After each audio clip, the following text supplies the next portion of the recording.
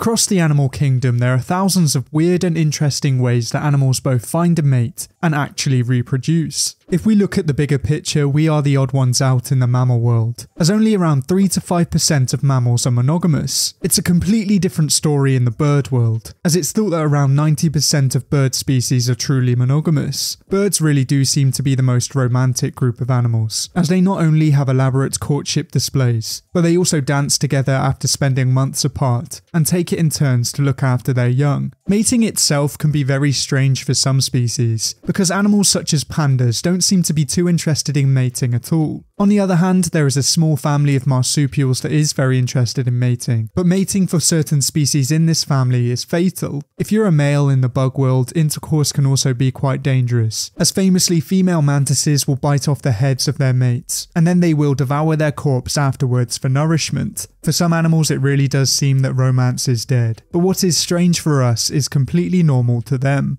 In this video I will be going through just a few stories of animals that mate in strange ways, as I will be going through 3 animals with the most bizarre breeding habits. And for our first story we will be heading over to Madagascar, as our first animal is the fossa. The fossa is the largest carnivorous mammal on the island of Madagascar, and it can measure up to 1.8 meters in length. The fossa is yet another creature that looks both cat and dog-like, but really it's not closely related to either of them. It's most closely related to the African mongooses, yet it is a lot larger than these relatives. The fossa's scientific name translates to hidden anus, but you'll be happy to know that this has nothing to do with its breeding habits. Fossas really are the most impressive predators in Madagascar, and will hunt both during the day and during the night. They are just as happy on the ground as they are in the trees, and the majority of their diet is made up of lemurs. To help them catch their prey, they have retractable claws and cat-like teeth, and this usually means that most prey items stand no chance. To help them move swiftly up and down trees, fossa have flexible ankles and long tails, and they usually descend trees head first. Fossas are mostly solitary, but they do come together during the mating season, and males have been seen working together to take down larger lemur species. Fossas don't only feed on lemurs, as they will also hunt fish, birds and lizards. This is really quite a varied diet for this mammal, and in the past it used to have a lot more competition. It had a much larger extinct relative known as the giant fossa, and this giant fossa might have preyed on the even larger elephant bird. It's unfortunate that these giants are extinct nowadays, and unfortunately the fossa could be heading that way too. It is currently listed as vulnerable, and this is mainly due down to deforestation and habitat loss across their range.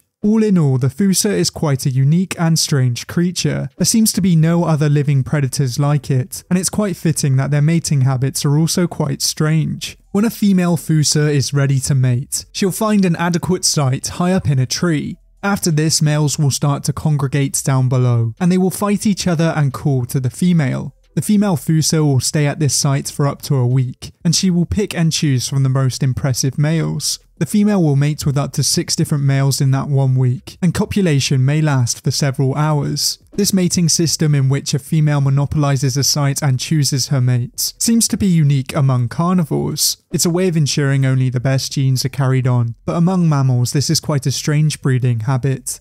For our next story we will be heading into the oceans, as our next group of animals are the nudibranchs. Nudibranchs are a group of soft-bodied marine gastropod mollusks, and they're often commonly referred to as sea slugs. Nudibranchs are truly found all over the world, ranging from the Arctic to the tropical oceans. They seem to be almost entirely restricted to salt water, but a few species are known to enter brackish waters. As many nudibranch species are quite colourful and slow-moving, you could assume that they're easy pickings for most predators. But most nudibranchs have a secret weapon, as they rely on toxins or unpleasant-tasting chemicals to defend themselves. All known nudibranch species are carnivorous, with some feeding on sponges and corals, whereas others are known to be cannibalistic. Amazingly, some nudibranch species are known to engage in photosynthesis. They do this by eating corals which are rich in algae, and the nudibranchs absorb the chloroplast of the algae. After this, they are able to engage in photosynthesis, and the created nutrients help the nudibranchs to survive. Even though there are around 3,000 species of nudibranch, they all seem to mate in a very similar way. It's fitting that this very alien-looking creature has quite an alien way of reproducing, as nudibranchs are hermaphroditic. They have a set of reproductive organs from both sexes, yet they cannot fertilize themselves. Instead, in most cases, they will find another nudibranch, and in some cases they will start a dance-like courtship. After this, they will both fertilize each other, and then they will start laying their eggs. The number of eggs varies from species to species, as some are known for laying just 1 or 2, whereas others may lay an estimated 25 million eggs. Although at first it may seem strange, it's a very efficient way of reproducing, and it seems to work out just fine for the nudibranchs.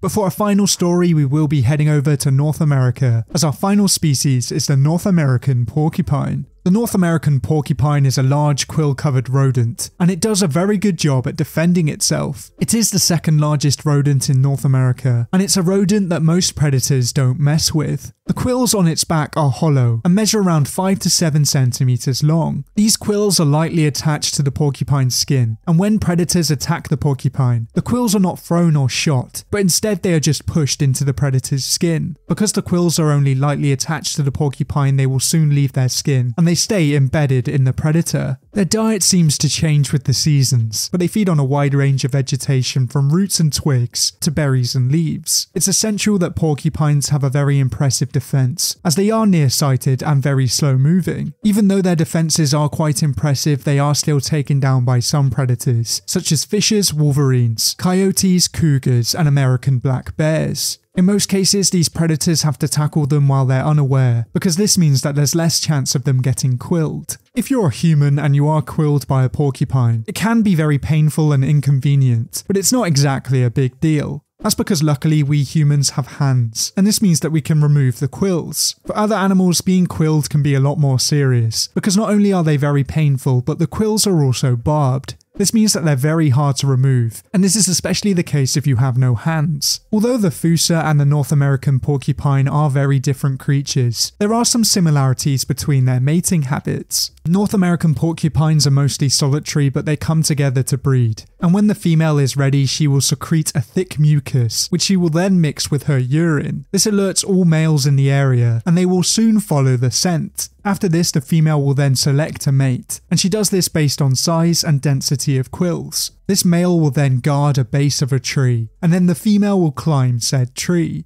He will then relentlessly fend off rivals, and some of these fights can be to the death. Once the male has won all of his fights, the female will then come down from her tree and the male will urinate on her. After this, they will eventually mate, and then the female will move on to another tree and she'll start calling out for more males to join her and start the process all over again. Breeding for the North American porcupine is quite intense and confusing, but at least it's not boring. If you know of any other creatures that could have made it on this list, then let me know down in the comments below. But thank you for watching, I hope you enjoyed. If you liked it, please leave a like and subscribe if you want to see more videos like these. But until next time, goodbye.